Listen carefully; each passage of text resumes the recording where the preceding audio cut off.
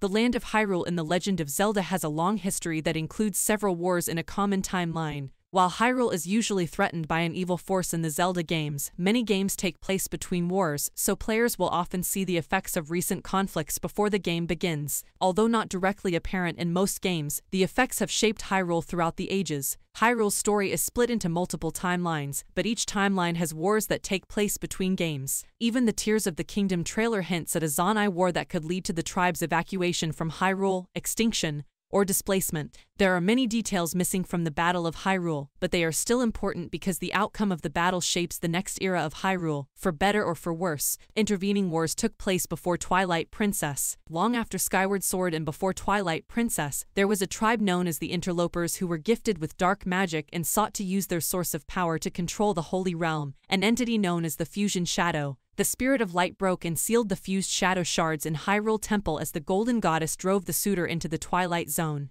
The Twilight Zone would later become the home of Twilight and Midna in The Legend of Zelda, Twilight Princess, as Twilight is a descendant of banished interlopers. Invasion of the Shadows takes place in Twilight Princess. With Midna chosen as heir to the throne, the Shadow invasion begins in Twilight. Zant is angry and close to the spirit of Ganondorf. The two made a deal and Zant usurped the throne, forcing Midna to flee to the safety of Hyrule. Zant blocked the source of light in the Twilight Zone, leaving it in darkness, and traveled to Hyrule to help Ganondorf take over the land. Facing the ghosts that first sealed the interlopers, Zant was able to free them from all but one and spread their light among the shadow insects. Zelda gave the throne to Zelda Grudor's King Ganondorf, and Zant so that her people would not be slaughtered. Zant eventually imprisoned him in the tower, leaving Link and Midna to save Hyrule. Twilight Princess begins here, detailing how Link ends the Shadow invasion with Midna's guidance and a little help from Zelda. The Hyrule Civil War unites the royal family of Hyrule. The cause of the hilarious civil war is unknown, but it happened shortly before Ocarina of Time when Link's mother was injured in the war. She managed to get Link to the Great Deku Tree before she died from her injuries, resulting in Link being raised as a Kakiri. In Ocarina of Childhood, Link witnesses Ganondorf swearing allegiance to the King of Hyrule, another consequence of the Civil War. The Civil War was long and bloody, but the peace that followed was short-lived, as Ganondorf had no real intention of serving the king. When Ocarina of Time trapped Link in the Sacred Precinct, Ganondorf stole the Trident of Power and used it to conquer Hyrule. In a way, conquering Ganondorf is similar to the second part of the Hyrulean Civil War. Before the Link to the Past, Ganondorf was sealed away in the Prison War. Dungeon Wars takes place before A Link to the Past, but takes place after one of the possible endings of Ocarina of Time. Ganondorf took the Triforce from Zelda's sacred realm and corrupted the realm, turning it into a world of darkness. Ganondorf then attacks Hyrule, but is stopped by the knights, sacrificing themselves to buy time for the Seven Sages. As a result, the Seven Sages sealed Ganondorf's connection to the dark world of the past. The Great Flood created the Wind Waker Sea. Long after the Dungeon War, the seal of the Seven Sages on Ganondorf and the Dark World somehow weakened.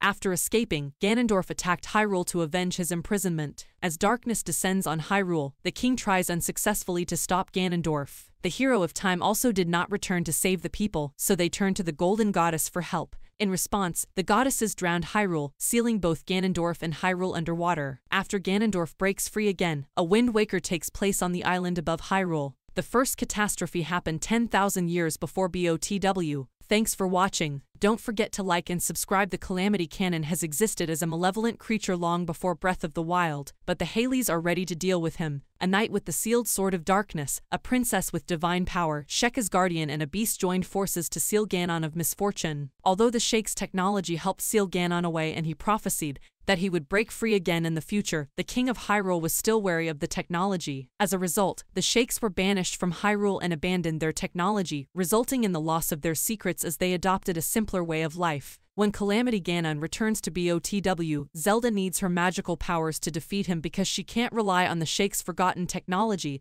As a princess from the past, Misfortune Ganon learned from his failure and devised a plan to usurp the once-buried Sheikh technology that the Hylians had discovered before Ganon's predicted return. BOTW focuses on the second disaster. Disaster Ganon returns on Princess Zelda's 17th birthday, 100 years before the start of BOTW. His attack damaged much of Hyrule, including the corrupt guardians, but Zelda managed to seal herself and Ganon away in Hyrule Castle after sending the injured Link to the Resurrection Temple. While she was closed, Hyrule worked as hard as she could to rebuild. Link wakes up just as Zelda's seal is about to be broken, and begins preparing to free Ganon. The 100th year of the Second Calamity marked the beginning of BOTW, a conflict that culminated in the defeat of Calamity Ganon at the end of BOTW. Death may return in Tears of the Kingdom, but the attack he led before Skyward Sword to try and take the Triforce for himself isn't mentioned before because it happened before the founding of Hyrule, and the war doesn't seem to have a name. Hyrule has a long history of war, bloodshed, and corruption, and the trailer for Tears of Kingdom seems to hint at a new war, or perhaps one caused by demis. As long as there is a threat to Hyrule and the Triforce, Link has to be the hero of Legend of Zelda. Thank you for watching. Please like and subscribe and support my channel.